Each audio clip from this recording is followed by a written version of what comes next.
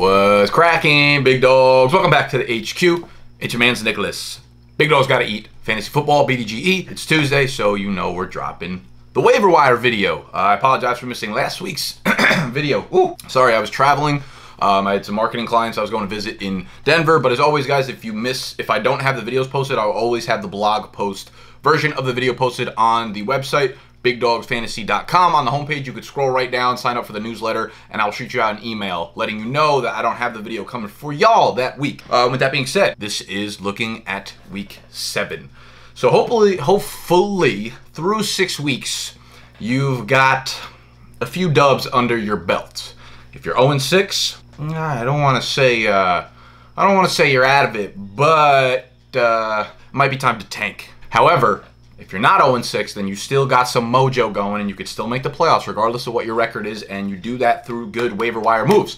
So heading into week 7, we are going to look at the top waiver wire pickups of guys owned in 55% or less of Yahoo leagues. And as always, I do this on Monday night, or prior to Monday night, so you guys could see this. 1/16, Monday, October 15th, for y'all. I think I'd be lying, and I do this because I filmed this prior to Monday Night Football, so a lot of the guys on Monday Night Football won't be on this list, so I just want to tell you guys a few guys to look out for that might make an impact. It might be waiver wire pickups that I won't include in the video. The first of which, it's Green Bay against San Francisco, so you look at the Green Bay side of things, and apart from injuries, Aaron Jones is the only guy I want to own in that backfield, so he's not going to be owned in less than 55%. But you look at the wide receiver group, right, and you have Randall Cobb, you have Geronimo Allison, who have missed games and have missed practice time and have been banged up. You have Marques Valdez-Scantling. So these guys are, I think Cobb is owned in 57% of leagues. Geronimo Allison is owned in 47% of leagues. MVS, 11%. Equinemius St. Brown, 0%. So we're going to have to keep an eye on the injury reports and keep an eye on how these guys play. If Allison is back, he would be my top ad among these guys. If Allison and Cobb continue to miss time, then Marques Valdez-Scantling is the guy that I'm considering picking up here. So just keep an eye on the wide receiver group for the Packers. On the flip side of things, we have San Francisco. CJ Beathard, who's taking over as the quarterback in place of Jimmy Garoppolo, who is out for the year. So he's averaging 324 passing yards, and he has thrown for multiple touchdown passes in both games since Jimmy G has left the vicinity. You don't want to start CJ Beathard, but if this team is going to be trailing a lot, if they're going to be throwing the ball a lot more with him than Jimmy G, then he could end up putting up some useful fantasy days for you, especially if you're in a 2-quarterback league. Now, in week 7, they get the Rams at home. So that is definitely a matchup in which the Rams could destroy this defense and, you know, force Beathard to throw the ball upwards of 40 times in this game. So that's someone to keep an eye on, as well as, you know, the same thing on the other side of the ball. The wide receiver group, the weapon group for this 49er team. They have a ton of injuries going on as well. What I will say is this is the first time Marquise Goodwin, you know, he was widely viewed as like a 5th to 7th round pick in fantasy games and fantasy leagues this summer. He is practicing fully for the first time in a long time. He had missed like 3 games in a row, I believe, and now he is back to full health, and he's only owned in 41% of leagues. Now, Dante Pettis has been ruled out already for week 6. Garcon is banged up in less than 100%. Trent Taylor is doubtful for the game. They really have no wide receivers left on this team. Goodwin is really the top wide receiver. He is the best wide receiver on the team, but he's now the top wide receiver by default because everyone else is banged up. He is actually, I think Loki is going to have a pretty good game tonight, and I wouldn't be surprised. I think I'm actually starting him somewhere in a 12-team league where I own like T.Y. Hilton and a few other wide receivers that are banged up. So he is actually in my lineup. Thankfully, I think I've already locked up that game. But Goodwin, I think, will have a big week, and then people are going to be wanting to add him on the wire. So hopefully, you know, you already kind of stashed him, or at least you are looking towards that because they play the LA Rams next week, who their secondary obviously has not been great. So those are the guys to look out for Monday Night Football. But let's jump into the actual position-by-position breakdown.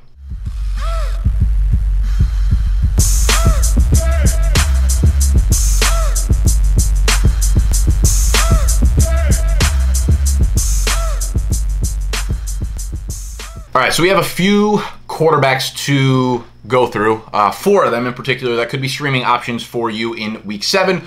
First of which, and this is in order of percentage owned in the Yahoo leagues, not by order of guys that I would like on my team. If you want to look at how much I would spend on fab budget-wise, you could look at the blog post. It has all the breakdowns of that stuff. First on this list is Baker Mayfield of the Cleveland Browns, owned in 42% of leagues. Now, the brutal part of Mayfield's schedule is done with, and now comes the cake, the juice. the precious part of the schedule for Baker Mayfield. Now, I know this was not a great performance by him by any means in this game against the Chargers at home. I thought he would fare a little bit better, but he gets Tampa Bay. That all but assures almost probably a quarterback one performance out of the rookie. And, looking at Tampa Bay and the fantasy numbers that they have given up to quarterbacks is kind of outrageous this year. There is no quarterback that has thrown for less than 334 yards against this defense. Over their last 3 games, the Bucs have allowed 12 passing touchdowns to opposing quarterbacks. Baker Mayfield gets Tampa Bay at Pittsburgh, Kansas City at home, Atlanta at home, a ridiculous slate of matchups. So, again, I've been saying this for a few weeks, and obviously the tough matchups were the ones you probably didn't want to play him in. Now he gets his 4-game skid against ridiculously easy opponents. Grab him off your waiver wire and stream him with confidence in Week 7. Second on this list is Mitch Trubisky of the Chicago Bears, 29%. I gotta be honest, man, I almost wrote him off after the first few weeks of the season. He had a brutal start over the first, I think it was 3 games, I think it was, by passing standards and just looking at him from the eye test. And he still is making some questionable decisions at the quarterback position, but he has bounced back in a big way over the last 2 games that the Bears have played in, right? Coming off of their Week 5 bye, Trubisky threw for 316 yards on Sunday and 3 touchdowns against a previously feared Miami Dolphins passing defense, who have allowed the second fewest fantasy points to opposing quarterbacks on the year. Now, Trubisky seems to be finding the groove. This offense is clearly clicking together a little bit more, and now he has thrown for over 315 passing yards and a total of 9 passing touchdowns over the last 2 weeks, which is going to give you quarterback one numbers, obviously, which actually isn't a given this year, considering how ridiculously high the passing numbers have been inflated because of the way the league is going, but that's neither here nor here. Next week, they will get a home game against New England, who have allowed back-to-back quarterback performances of over 350 passing yards and 3 passing touchdowns. The game will have a over-under total of 50 points. Now, I'm not completely sold on Trubisky. Like I said, I don't think that I think there are plenty of mistakes ahead, and I think that some of the throws he makes are still questionable, and some of them should have been intercepted, and his numbers should be a little bit lower than they are. But he's caught some breaks. And what's a little bit more concerning is a low level of passing attempts that he's actually getting. And that's still somewhat concerning because, he's being super efficient over the last few weeks. But if if a couple breaks go the other way, then he won't be putting up those big games.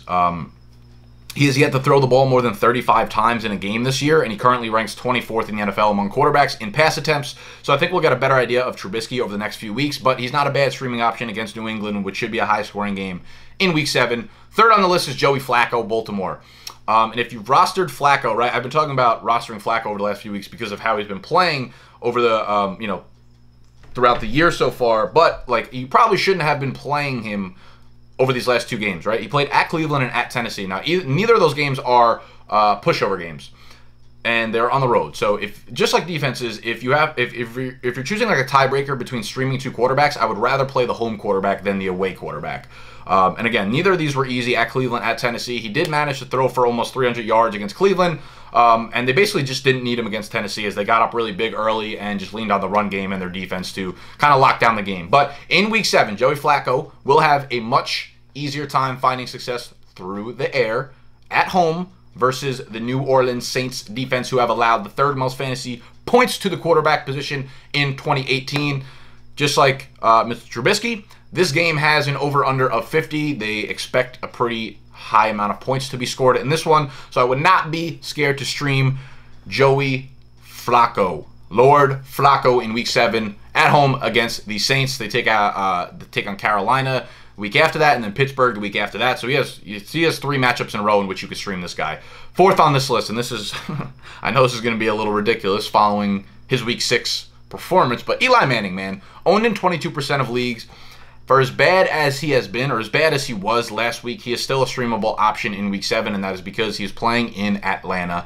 They have allowed the 4th most fantasy points to the quarterback position, and, they should heavily rely on Saquon Barkley to rack up receptions and rack up receiving yards, as well as Odell over the middle and short passes, because that's the kind of stuff that the Atlanta defense lets up. Now, Eli's last 2 road games have resulted in stat lines of 326 passing yards and 2 touchdowns and 297 passing yards and 2 touchdowns. The Falcons, on the other hand, have played 4 home games in 2018. The 4 opposing quarterbacks have thrown for at least 335 passing yards and 3 touchdowns.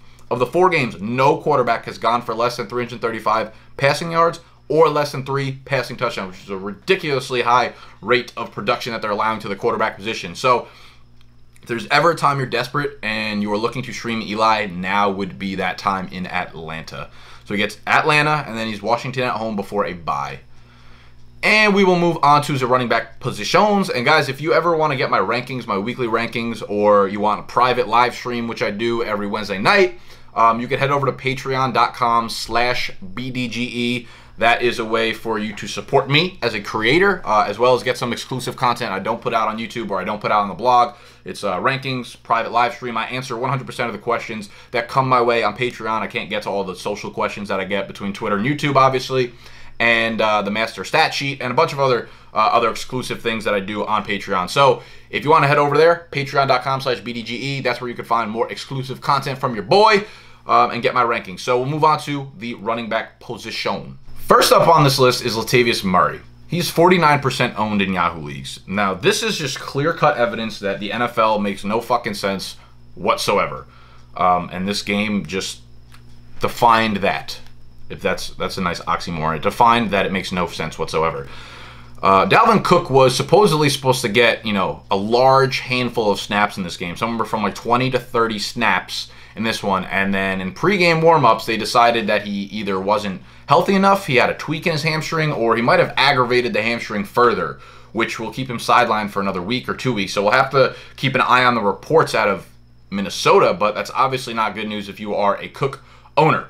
This suggests that he's still probably a bit far from returning, right? Now, Murray had been awful in 2018 prior to Sunday, but then he rushed for 155 yards on 24 carries and a touchdown. Again, makes no fucking sense after like 4 horrible games in a row. Then you're finally like, okay, I'm done with Murray. Even if Cook is out, Murray goes in, explodes, whatever. If Cook hits again, and judging by him saying, in this last week, he was like, I will not suit up unless I'm 100%, which makes no sense considering they were like, oh, we're going to limit his snap counts. Like, he's either 100% healthy, like he said, or he's not. And if he is 100%, you give him a full workload. You don't put him in there at 70, 80% because this is the kind of shit that happens. So unless he's 100%, he's not going to play. And that suggests that he probably will miss another game or 2. Again, I ain't no doctor. So we'll have to watch out for reports. But if Cook is out again, Murray will obviously have a decent amount of volume coming his way. This one game, I will say, won't wipe away like the 4 or 5 horrible games he's had prior to this game. This was against the Cardinals defense, who have been awful against the run so far. So as far as I'm concerned, they play on the road at New York against the Jets, who have been a pretty good defense so far. They've been mediocre against running backs in terms of fantasy points, but they're definitely better than the Cardinals. So I will pencil in Murray as like a low-end RB2, RB3 if Cook sits again. He's someone I would probably use between like, I don't know, $6 to $10 if you are desperate for a running back. Definitely not the #1 waiver wire spot on it. Second on this list, Marlon Mack of the Indianapolis Colts, owned in just 26% of Yahoo leagues. Now, Mack had been pretty much a stash up to this point because we had no idea what we were getting out of the Colts backfield, right? In the hopes that when Mack did return, that we would see something similar to what we actually did end up seeing on Sunday. Now, Mack ran really well. 89 yards on 12 carries. He caught 1 of 2 targets for another 4 yards, so 93 total yards on 13 touches.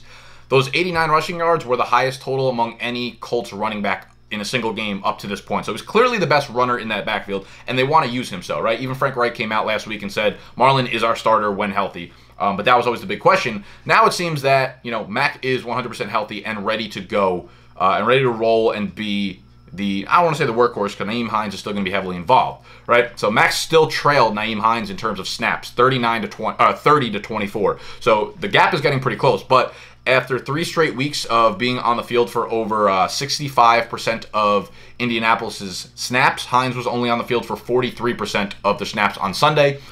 So that number's coming down with Marlon Mack back healthy. Jordan Wilkins didn't get a single snap in the game, so Mack is clearly way over Wilkins on the depth chart. Robert Turbin was actually, he came back from the suspension. He was getting more involved in the offense, and then he left the game with what appeared to be a somewhat serious shoulder injury. So it seems like he was in a lot of pain, maybe a separated shoulder. I'm not really sure. We'll have to keep an eye on reports. But if he's out, that's obviously only more floor and upside for Marlon Mack getting more playtime on the field. So what else is interesting is Nyheim Hines only saw 3 targets on Sunday, where Marlon Mack saw 2 targets, and Nyheim Hines in the games where Mack was not playing saw 8.5 targets a game. So that is a big discrepancy between when Mack is on the field and when Mack is not on the field.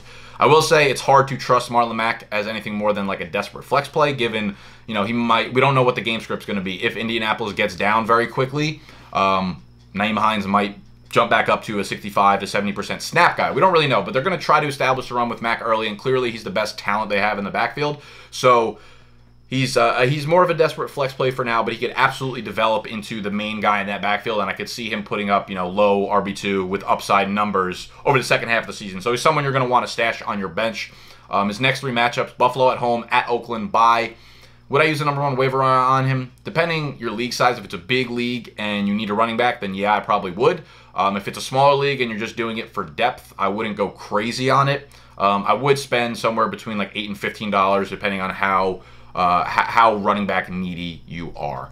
And the last running back on this list is Ito Smith of the Atlanta Falcons. 9% owned. What you're pretty much getting out of Ito Smith is Tevin Coleman, as long as Devonta Freeman is out. So Tevin Coleman plays the Devonta Freeman role. Ito Smith is basically the Tevin Coleman, the complementary piece to Tevin Coleman. So Freeman's battling both knee and foot injuries. The foot injuries basically kind of popped up out of nowhere after last week's game and then forced him to miss Week 6 game. And the Falcons, you know, started Tevin Coleman, of course, in his place. This is the 4th game that Freeman has missed on the year. Now, Ito Smith, while he hasn't been particularly efficient, he's had some good flash plays, and he's shown that he's a pretty good player, and they're going to keep giving him volume. He scored 3 touchdowns in as many games, so he has back-to-back-to-back weeks, which he's found pay dirt. So that's it's encouraging to see that they're using him, you know, in the red zone and by the goal line and stuff like that. So he's a deeper ad, and he will obviously be unplayable if Devonta Freeman is active on game day. But you could do worse than Ito Smith if Freeman is not active. I expect him to have a floor of, you know, almost double-digit touches as well as some work near the end zone. So the Falcons are averaging like 31 points per game as an offense over the last 5 games. If you exclude that Week 1 game, which is kind of funny because I remember like Week 1 when Falcons played the Eagles in Week 1, Thursday Night Football. It was a big game. We ended up losing. We looked horrible on offense. And everyone was like, oh my God, I want to drop Matt Ryan. And I was like, yeah, he looked terrible, but like we get 5 out of the 7 next games at home, so I would like hold on to Ryan. And I'm like, damn, imagine you drop Matt Ryan in after Week 1 if you were like desperate at quarterback. That would have been a shitty ass move. So hopefully you didn't do that. But yeah, they've averaged 31 points per game as an offense since losing to the Eagles. Obviously, it's because their defense is terrible, letting up a lot of points. They need to score on offense, and that works in favor of everyone on the offense, including Ito Smith. This is a game with a 54.5 point over/under in week 7. They play the Giants at home in Atlanta, which is one of the highest totals of the week. So you can definitely do worse than Ito Smith. And before we move on to the wide receivers, a couple other guys that, you know, just to start thinking about if you want to get cute or if you have room. I've gotten a lot of questions about D'Onta Foreman. What are my thoughts on D'Onta Foreman? I will say this, and it's funny because I wrote this early Monday morning. It's 1:30 now. I probably wrote this piece maybe at like 10 a.m. before any of the reports came out. And people keep asking me like, oh, should I pick up D'Onta Foreman, given that, you know, their backfield has been terrible pretty much. Lamar Miller and Alfred Blue have been replacement level at best. And D'Onta Foreman is coming off the PUP list, right? He tore his Achilles in 2017. He was looking promising. He was getting more work, and you know, it seemed like he was going to overtake Lamar Miller by the end of the year. Tears his Achilles, and he's been out since then. Now, he's eligible to return next week. However, this is an injury, right? That we know this. We have studies and we have a lot of things done where running backs, no player, let alone running backs, really come back from this successfully. Or no running backs have. Some players have, but running backs particularly struggle a ton with this injury and trying to come back from it. And really, guys, we hadn't heard a positive report about D'Onta Foreman in like 5 months. The only thing we heard, and this is the reason why I probably got so many questions, is there was like a blurb that came out of Bill O'Brien like, oh, he's expected to be active. He's expected to return when he is eligible to be activated off the PUP list, which would be Week 7. And I was saying, like, dude, I have no trust in D'Onta Foreman getting involved and really working into a big role in this offense. And I wrote, like, if he does end up getting a role into this offense, I don't think it'll come until like Week 10. and I think it's going to take a lot of time, and they're going to merge him back very slowly into this backfield. And then all of a sudden, like 5 minutes before I started filming this, a report came out from the Houston Texans about D'Onta Foreman. Let me pull it up. So yeah, 12:55 p.m. So this was like 20 minutes ago. Texans coach Bill O'Brien does not expect D'Onta Foreman to be activated this week. I don't think he's quite ready. If he's not quite ready right now, he is not going to make a role in this offense for like another month at least. So guys, if you're thinking about picking him up and using a roster spot on him right now, I think you're trying to get too cute, and I think you're going to end up wanting to drop him after a couple weeks. So I would say unless you have a ton of room, right? You have like 7 guys to drop and you have a lot of bench spots and you want to pick him up, go for it. But otherwise, I would not get my expectations high for D'Onta Foreman in 2018. The other guy I was going to say is Chris Ivory, because the trade deadline is 2 weeks. If you're watching this now, it's 2 weeks from today, October 30th. And obviously, there have been a lot of reports about LaShawn McCoy getting traded, whether it's the Eagles, whoever it's going to be to. And Chris Ivory is the number 2 there in Buffalo. So if you have any inkling that LaShawn McCoy is going to get traded, then Chris Ivory is a guy you might want to stash, because he will be a volume guy once Ivory is gone. It's obviously not a good play because it's a terrible offense. And you don't even know what you're going to get from Ivory week to week, but he's just someone to think ahead of. I'll probably include him again in next week's waiver wire pickup to give you a reminder for the trade deadline, but just wanted to throw that in there to keep that top of mind. And we'll move on to the wide receiver positions. Before we do that, I want to thank today's sponsors to the video. As always, it's fantasyjocks.com. Hooking us up. Yeah, we're still ghetto up in here. I might have upgraded the quality. I might have upgraded the production value and whatnot. Oh, God, I need to dust this bad boy off. As you can see, I ain't really been using this belt too much. I ain't been hitting people over the head like WWF with it as I should be. Anyways, fantasydocs.com, it's got all the gear you need for your fantasy league. It's got draft boards if you're doing your fantasy basketball draft or hockey draft or whatever. I don't even know when the season starts for hockey, to be honest with you. But if you are doing any fantasy sports, they have your league covered with draft boards. They have your league covered with championship rings, with championship belts, with championship trophies. You can get the championship team name engraved on the side each year. So it becomes a thing, right? Make your league that much better by getting one of these things. They're not that expensive. Everyone could chip in $5, $8, $10 depending on the product you want to get. And it's that simple. It's really not expensive if you're splitting it between 10, 12, 14 dudes. So check out fantasyjocks.com. Use promo code TAKE10 or Taco Corp for 10% off your purchase. And yeah, that'll be linked down below. So let's jump into the wide receivers. Actually, you know what else? Since we're talking about upgrading to HQ, I know y'all see that Big Dog's sign up in the background. Now, Steve got that for me, and I haven't hung it up yet, obviously. I'm going to probably put it in place of Chance the Rapper. However, it's not just a poster. Check this motherfucker out. Oh, it's already on. Woo! Hope y'all can see that. I think you can. Let me shift the camera a little bit if you cannot.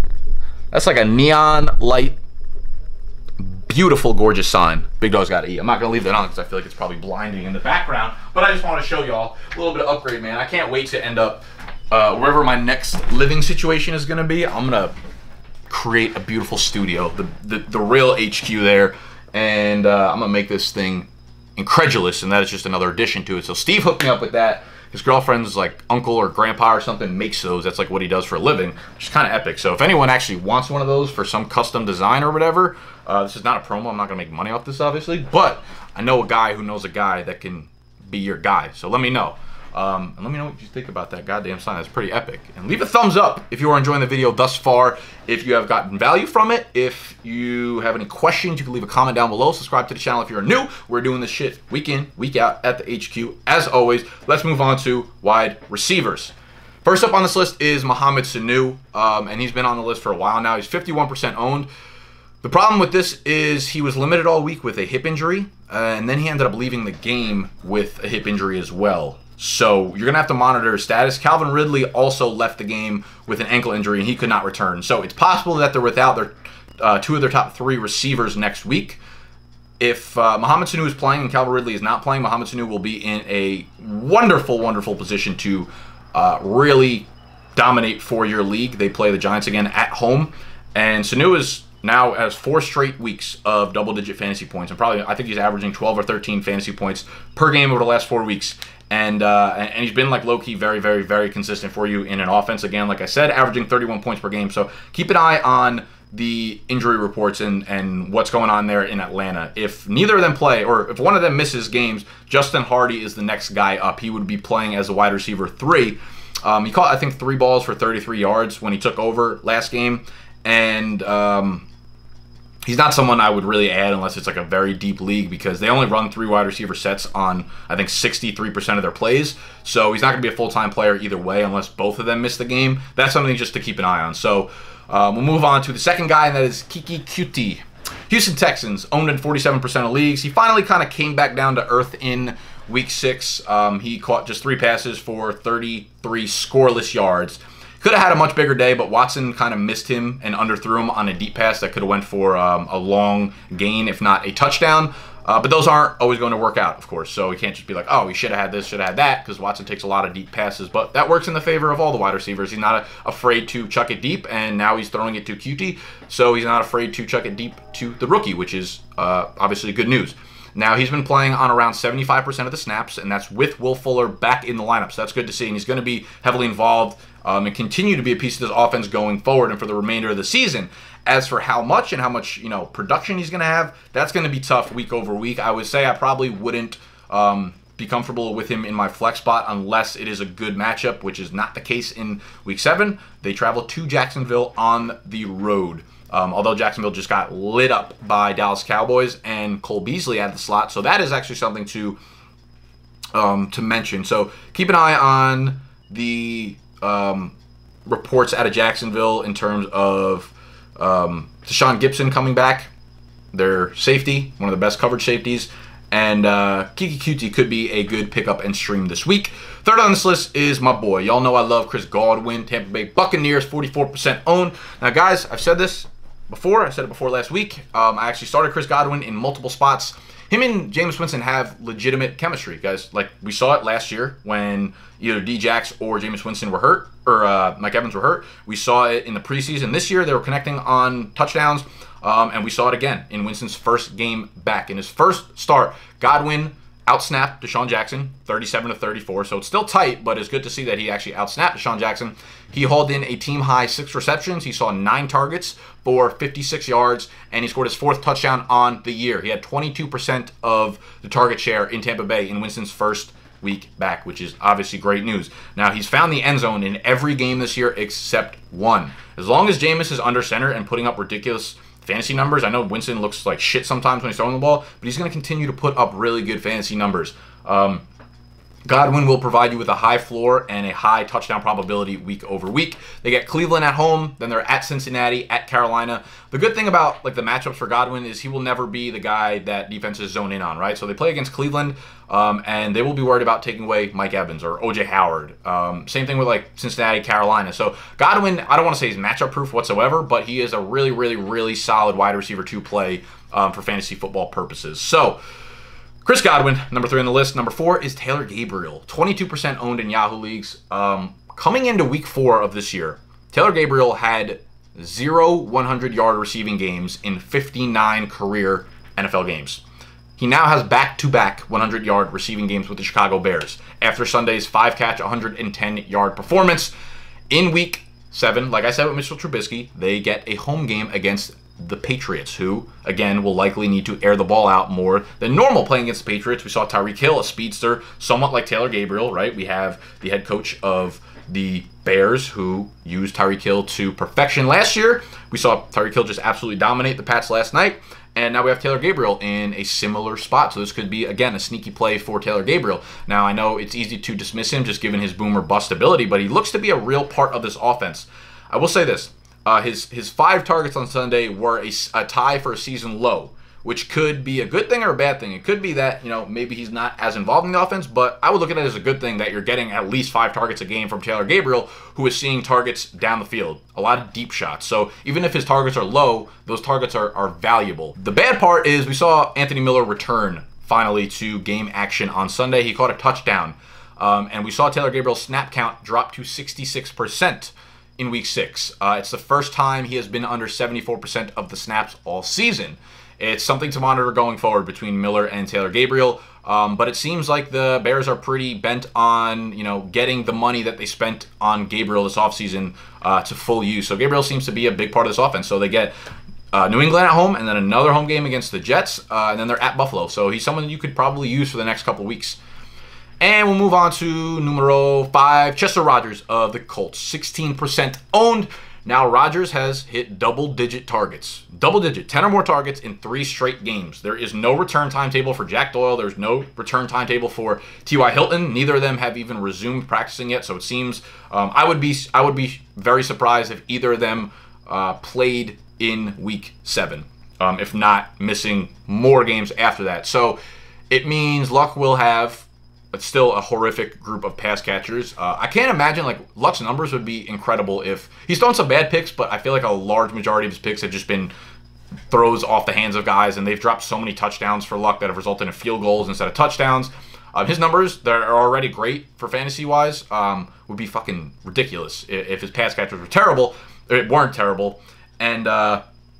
now you're looking at Ryan Grant, left Week 6 with an ankle injury. Marcus Johnson, who was starting to get more playing time, caught a long touchdown pass from Andrew Luck in this game, was carted off the field. So, any guy who's even looking at getting an expanded role is now hurt. And Chester Rodgers, his floor and his ceiling is upgraded even more so. He was already a very, very, very, very high floor PPR play coming into this week. And with all these guys injured again, he will be another really good PPR play in Week 7 at home against the Buffalo Bills. This is an offense that is on pace for a historically high number of pass attempts this year. So Chester Rodgers, get him in your lineup just from a volume standpoint. Number 6 is Christian Kirk, Arizona Cardinals, 14% owned. It seems like Larry Fitz has completely fallen off the face of the earth, and Christian Kirk has emerged as the top pass-catching top pass-catching weapon in Arizona. Honestly, he's over David Johnson pretty much at this point. And whatever value that actually holds, because this Cardinals offense is sheesh. So he's led the Cardinals now in back-to-back games in receiving yards, and he has 75 yards or more receiving in 3 of their last 4 games. Now, Kirk is still running the majority of his routes on the outside, which I thought was going to be to his detriment entering the year, right? I was like, if Kirk's not running from the slot, he might have problems. However, Fitz is still in the slot. That should be a good thing in Week 7 as they play the Denver Broncos at home. Now, Denver has not been good against the pass, or at least anywhere near what we expected them to be. Their best piece of secondary coverage is coming from Chris Harris, obviously, who plays the slot, who will cover Fitz for the majority of the game, leaving Christian Kirk on the outside. So this could be another game where Christian Kirk surprises and puts up 75 or more receiving yards and catches, 5 to 6 balls. They also play San Francisco in Week 8 at home, so it's 2 good matchups in a row that you could be able to play Kirk in your lineup. We'll move to the last wide receiver in this group, and that is Jermaine Kearse of the New York Jets, 1% owned. Now, hear me out. Pretty much, I've been in love with Keke all year, and I was super excited when I got him off most of my waiver wires in Week 1. However, the downfall of Keke started just after Jermaine Kearse, came back into the lineup and started immersing himself into more snaps in this offense. Now, with that, he started to slowly become the slot receiver for the New York Jets. From Weeks 5 to Week 6, he has run in the slot on 93% of his routes. On Sunday, he caught 9 of 10 targets for 94 yards. That is something, running from the slot is something that's going to lead to volume in this Jets offense. It's what we saw at the beginning of season from Keke, and that's why he was so valuable, because it's clear that Darnold is going to target whoever is in the slot, and that's why Enunwa was seeing 25 to 30% of the targets. Those 10 targets that Jermaine Kearse saw on Sunday were 33% of Darnold's 30 pass attempts in the game. That's a massive share, and that's why we were so high on Enunwa in the beginning, and now Kearse is running from the slot, not Enunwa. Now, the bigger news and the more... Oh, fuck yeah. I just saw an update that... Mike Smith, defensive coordinator for the Bucs, got fired. I don't even know how he was still in the league, honestly. He was the worst fucking coach ever for the Falcons. I thought he didn't get hired again anywhere else until I saw him on TV this year as the Bucs defensive coordinator, and I was like, that explains why the Bucs defense is so fucking bad. Mike Smith, I ain't even gonna say shit like that. But the bigger news, going back to Jermaine Kearse. Enunwa left Week 6 game with an ankle injury, and he couldn't put any weight on it. He did not return. So it's possible Enunwa misses time going forward. However, if he misses time, I'm kind of nervous that Jermaine Kearse might move to the outside, which would be not a mistake, but it would be bad news for him from a fantasy perspective. Regardless, it should result in a volume bump if Enunwa misses time. Next week, they take on Minnesota at home, who, again, just like Denver, have not lived up to their passing defense hype entering 2018. And they just lost their first-round rookie pick, cornerback Mike Hughes, for the year with a torn ACL. So it could quietly be Jermaine Kearse's season in Week 7. So he's someone to absolutely keep an eye on. Move over to the tight end position. I'm not going to break down guys guy by guy by guy because there's just like 7 guys you can possibly stream. But it's like funny how the pendulum swings when it comes to tight ends in the fantasy landscape, especially with streaming. Like, everyone just goes off last week's game. Like Vance McDonald, for instance, right? Had 2 really good weeks in a row. Everyone picked him up. Then he had his dud game in Week 5. Everyone dropped him. Then he bounces back in Week 6, catching 7 passes for 68 yards. He should be owned in your league if you need a tight end. He's clearly the most athletic pass-catching tight end in that offense. He's clearly a big piece of that offense. I know they have a bye in Week 7, so maybe don't pick him up now. But McDonald is very good, and he's going to be more involved going forward. So I understand he had a bad game. That doesn't mean that you need to drop him every week and then add him every week and then blah, blah, blah, blah, blah. Also, O.J. Howard should be scooped up in every single league. I don't know why people... I mean, I understand why people were dropping him, obviously, because he was hurt, but he probably shouldn't have been dropped in the first place. And now he's available in 44% of Yahoo leagues, so please get him. He went 4 for 62, caught another touchdown in Winston's first game back on Sunday. He outsnapped Cameron Brate 34-22, and that was something that we had seen in the beginning of the year. Howard was far outsnapping Cameron Brate, and then obviously the knee injury occurred, and he was playing less time, and we expected him to kind of get worked back into the offense slowly because the timetable was supposed to be 2 to 4 weeks. He came back right after their bye week, and then he already outsnapped Brate. So Brate caught a touchdown, but Howard's going to be way more involved going forward, and I love that with Winston in the lineup. So O.J. Howard is definitely the #1 waiver wire grab for tight ends this week if he is available in your league. C.J. Uzoma, whatever, of the Bengals, unsurprisingly, played well in this one, caught 6 of 7 targets, 454 yards, and should continue to provide a pretty safe floor if you need a tight end to stream week over week. With Eifert out for the year, Tyler Kroft has been in a walking boot. His next 2 matchups are at Tampa Bay and versus Kansas City, so they are 2 of the top 3 friendliest teams in all of fantasy football when it comes to letting up fantasy points to the tight end position. Uzoma, however the hell you say it, will pretty much be a top 12 fantasy tight end by default over those next 2 weeks. Ricky Seals-Jones is the last guy on this list who bounced back in Week 6, right? He didn't catch a single of his 6 targets in Week 5, which was highly disappointing. But he has seen 6 targets in back-to-back weeks. He caught 5 of them for 69 yards against Minnesota in this last game. Now he gets Denver in Week 7 at home, and Denver has been the 4th friendliest fantasy defense to opposing tight ends this year. So he's not a terrible streaming option either. And lastly, we have defensive streamers, defensive special teams. And always, guys, the 3 things I look for in defensive fantasy teams is favorites to win the game, at home in low over-under totals. This week, we have Denver Broncos. They're playing at Arizona, so they do not fit the home bill, but they're playing at Arizona. They're 44% owned. They are favorited to win the game, -2.5. And I'm not so worried about them being at home if they're favored to win the game, because usually being at home works itself into the spread. So -2.5, over under 40.5 points. So they do not expect a lot of points to be scored in this one, which is always a good thing when you are streaming defenses.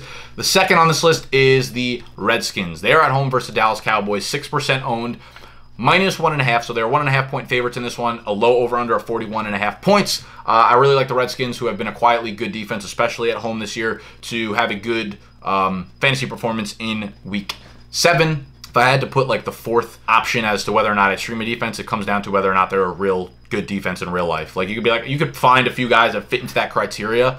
I think the Colts are at home. I don't know, but the Colts have a bad defense. You don't really want to stream them because they're just not a good defense overall. So look for a good defense if you're trying to have a tie break between the 2. And that's going to wrap it up for this week's Waiver Wire episode. If you enjoyed, if you got value, I would highly appreciate a thumbs up. Drop a comment down below. Let me know what you think. Let me know what questions you have for the upcoming week. Subscribe to the channel if you are new. We do this every single week, hopefully bringing y'all the chip to your league this year. If you're on the podcast, a rating and review would also be highly appreciated. Lets me know that you want me to keep doing these. Anyways, that is it, and I will see y'all on Thursday. Peace.